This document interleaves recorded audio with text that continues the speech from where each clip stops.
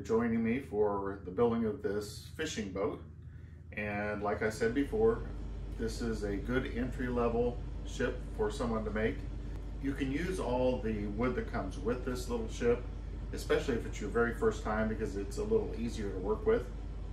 Or at some point you can opt to make it a little nicer quality by getting yourself some black walnut. That's what I'm doing.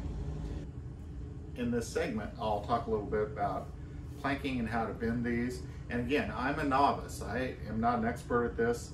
And as you grow in your journey on making model ships, you'll find that there's very specific ways to get these to come out right. I totally wing it, so it to me is a little less frustrating and less cumbersome. And you'll see my planks will go under one another here and some things like that, and then I will correct that somewhat, or make it look at least okay, by sanding this all off. And that'll be probably in the third segment, is when you'll see how this comes together. So let's get started on how to bend these planks, whether you're using the planks that came with the ship or you're investing in some black walnut or some other exotic wood to build your ship with. Some of the extra things that I did on this little model is the same as on the deck. These two roof pieces, I put the black walnut over the top of what originally was there. And there are two rectangular covers that go over these holes. I went and cut the holes out, and then I'm going to kind of prop those little doors up. I've also added some tables with some flickering lights. I'll put on the screen where I obtained those. I'm almost positive it was Amazon, but that's just to give it a little uniqueness. I'd also mentioned early on about the wood that came with the ship.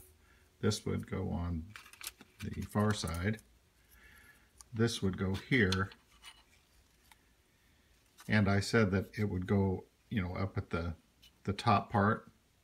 But I decided to go ahead and use the black walnut. So I'm just going to make this out of the black walnut because it's only creating that little opening there for water runoff. So I put the top rail on, you can see that. There were wooden exhaust inlets, I think they are. And they were just kind of flat and made out of the inexpensive wood.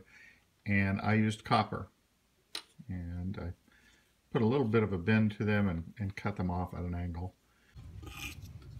What I'm working on now is bending the planks so it'll fit on here much better. And I've tried a couple different things as far as soaking wood. This time I just put these two in, wrapped them in a wet paper towel overnight. Just to give you an idea, there's been several ways that I've done this. Sometimes I'll soak the paper towel and then put it in the microwave. But lately I've just been taking a little bit of water,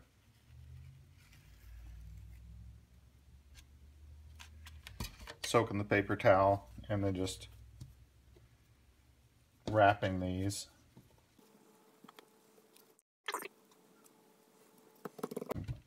Get that good and moist, and then I'll just let it sit for a few hours. Now if you want to speed that up, again, you can use real hot water, or like I said, I've even rolled these up like that, microwaved it for just 15-20 seconds, get it nice and hot and steamy, and then come back in 15 minutes or so. You just have to take your time, and this one I've already started bending. I just slowly kind of rock this bending tool,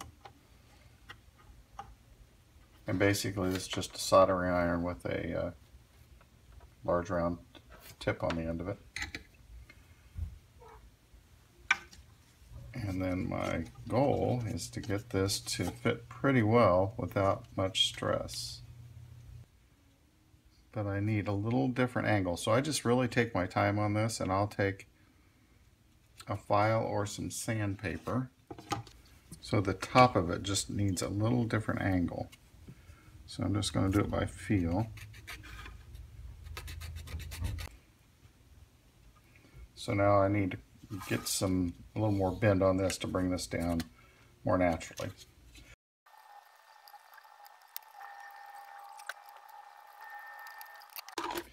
These Pittsburgh spring clamp set from Harbor Freight continues to come in handy. They're not real stable, they're not real good quality, but because this hinges, I can spin that out and it has this little clamp, and it just happens to be just right to push those planks up against each other.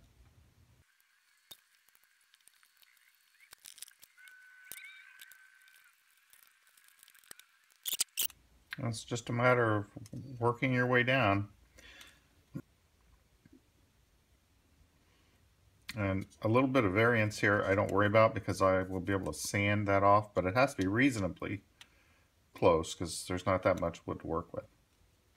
So stay tuned for part 3, and as always, I thank you for watching. This is Boiler Dan 1, where my motto is, I know a little bit about everything and a whole lot about nothing.